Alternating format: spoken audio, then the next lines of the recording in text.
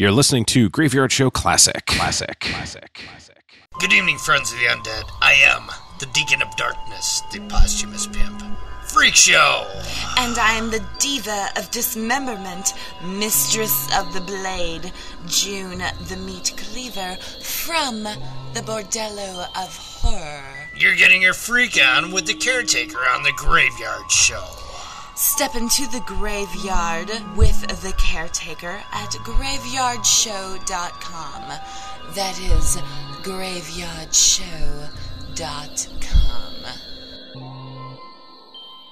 Podcast number 58, February 25th, 2010.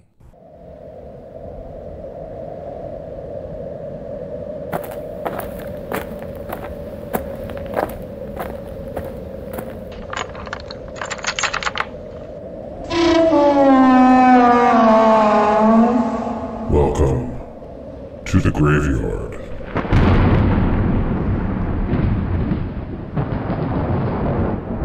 Enter the graveyard every Thursday night, midnight Eastern, 9 p.m. Pacific. Filling in this week for the Caretaker. And please welcome your host, the Undertaker. Good evening, everyone, and welcome to another episode of The Graveyard Show. I am your host, the Undertaker, and the graveyard is open. Now we welcome to the Graveyard Show the host of Chiller Drive-In, Wolfman Mac. Chiller Drive-In can be seen on WMYD TV, Detroit's My TV 20, every Saturday night at midnight. Mac, welcome to the graveyard. Hey, man, thanks a lot. How you doing there? We're doing great.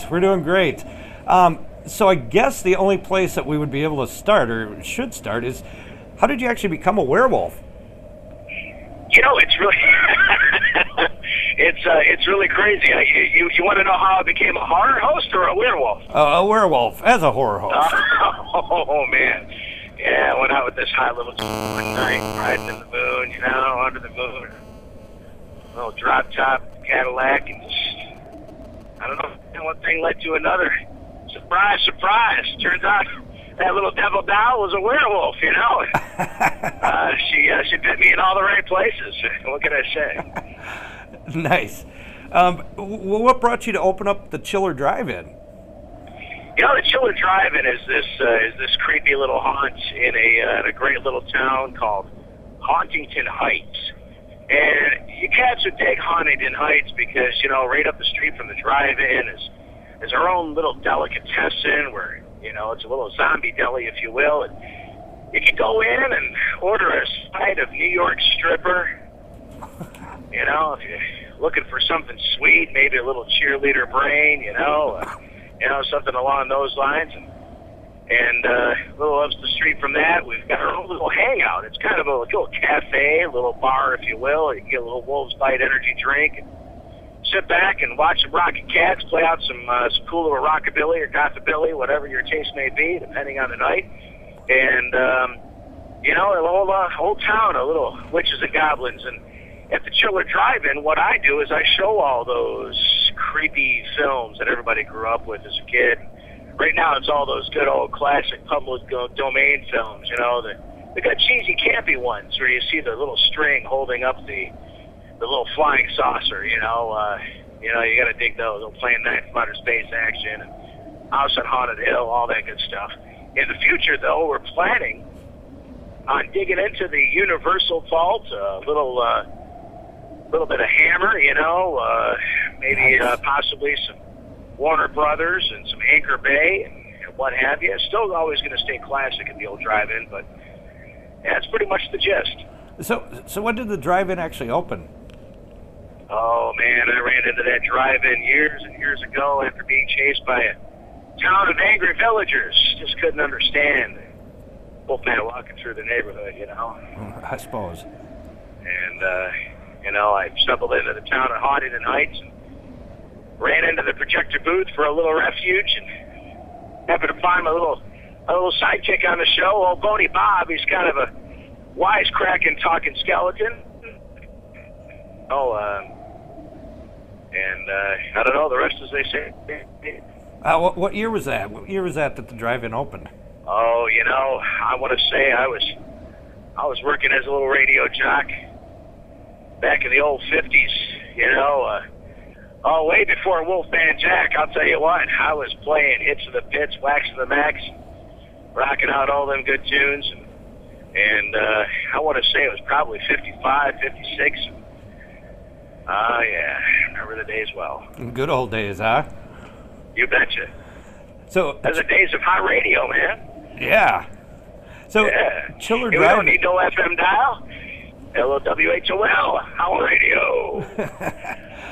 So, Chiller Driving can be seen on Detroit's MyTV20, but you've also been syndicated now as well. Now, how does a werewolf go about getting broadcast across the nation? Hey, man, by making a lot of phone calls. You know, just you know, it's a lot of work. It's not like you can just get a show on TV and all of a sudden people are clamoring for you. It's you got to pardon me. I got a 68 Hearse, and you know I got a lot of the wind coming in. You know, a lot of the cool air coming in. I don't know if you can hear it. It sounds a little bit like I'm in a tunnel. But little 68 Caddy. Nice. Oh, it's beautiful. Anyway, so yeah, we're nationally syndicated on the Retro Television Network. All you cats can check us out every Saturday night at 10 p.m. Eastern and Pacific, 9 p.m. Central. And you know, we're working on expanding our reach a little bit more into some of the dish networks, onto AT&T's Uverse and a few other things as well. Even talking to the armed forces. You know, who knows? Maybe those guys will pick up our show, and all them guys and gals can watch us over in Iraq, or you know, out on the ship, or in their barracks, wherever. Well, that sounds excellent. Sounds like you're getting out there and getting this done. I mean, you know, 2010 is the year of the horror host, from what they're saying.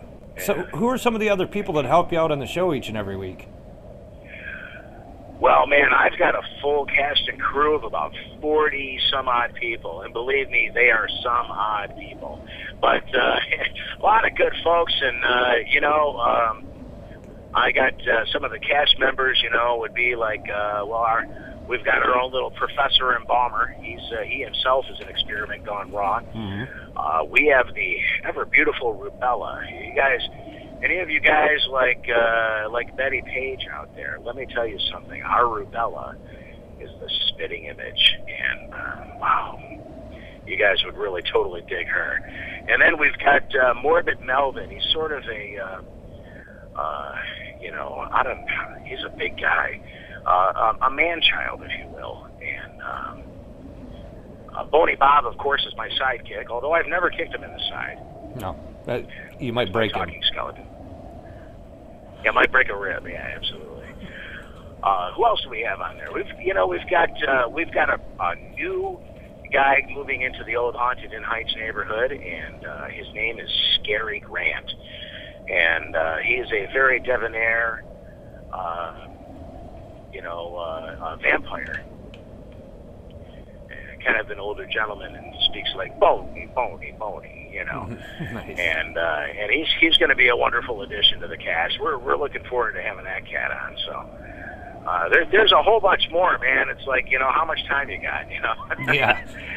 Yeah, I got a great cast and crew to put together this TV show, and every week it gets better and better. Well, it sounds like you've got a lot going on. Are there any promotional events or public appearances that you've got coming up you want to talk about? Well, you know, we're going to be down in Indianapolis for the Vampire Tribute at I get my conventions confused. I believe this one is Horror Hound. Horror Hound Weekend. It's at the Marriott East, I think, in Indianapolis. Yeah, you betcha. Yeah, it's going to be the last weekend of March. And when you get down there to Indianapolis and come check us out, there's not only going to be just me, but I mean, you're going to run into Carlos Borloff. You do some horror hosting. We're going to have a whole bunch of cats down there. That Penny Dreadful. A whole host of horror hosts. Yeah, it sounds like it's going to be a big event. Now, outside of that, you know, up by you, have you got any appearances coming up? I know you work with some rockabilly bands and stuff, right?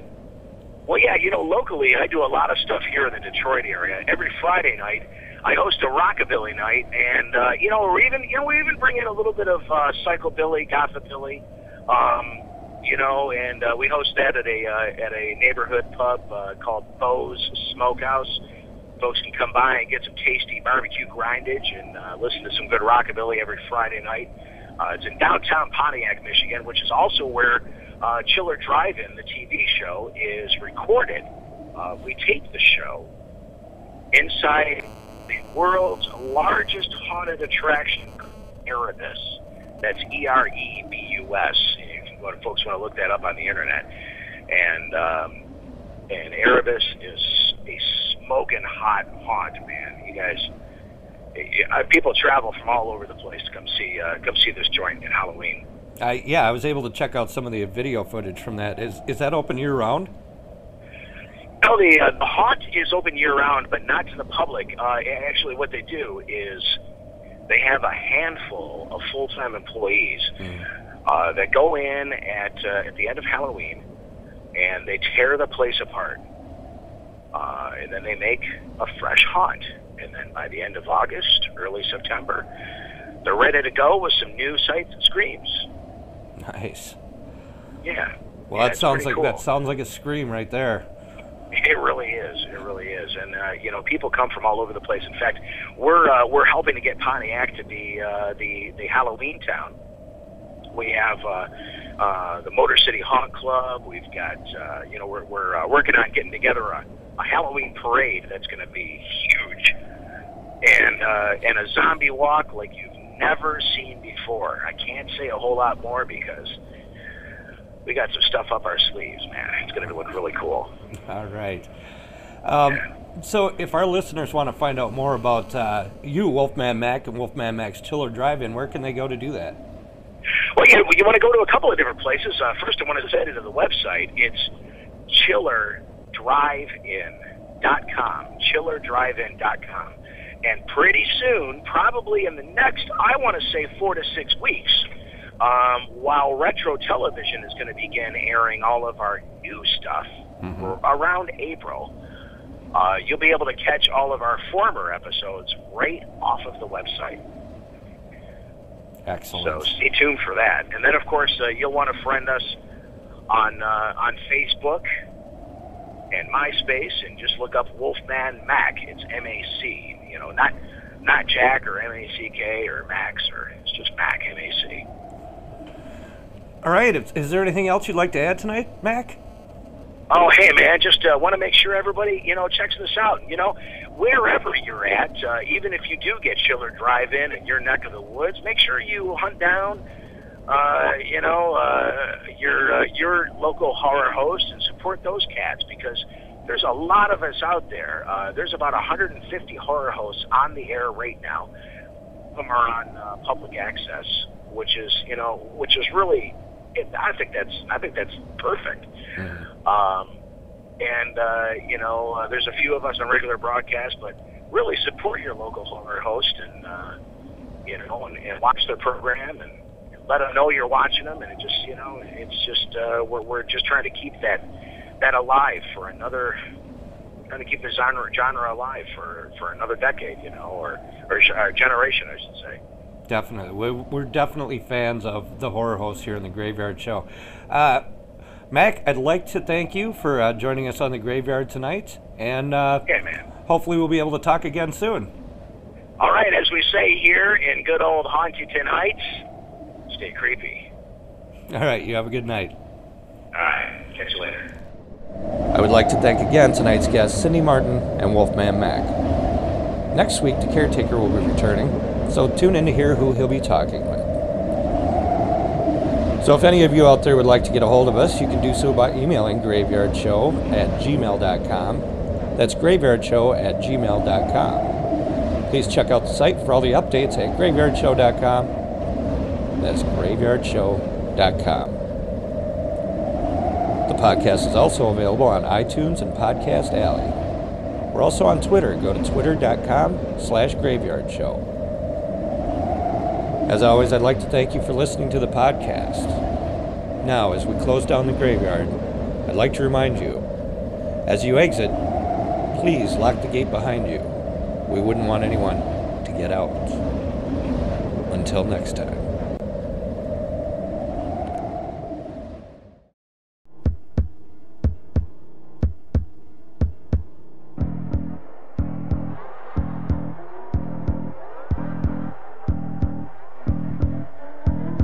Hey fans, it's Ken Forey.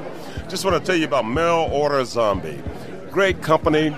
They review zombie films, any zombie film, every zombie film, and it's something you should tune into. So if you get a chance, go to the website, look these guys up, Mail Order Zombie, and find out what the hot zombie films are today.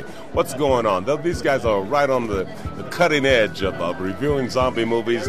And if you're a zombie, or you want to be a zombie, or you're thinking about being a zombie, or your mom's a zombie, your dad's a zombie, or your damn mother-in-law's a zombie, tune in to Mail Order Zombie, baby. You'll find out what's going on. Ken Forey, and that's out.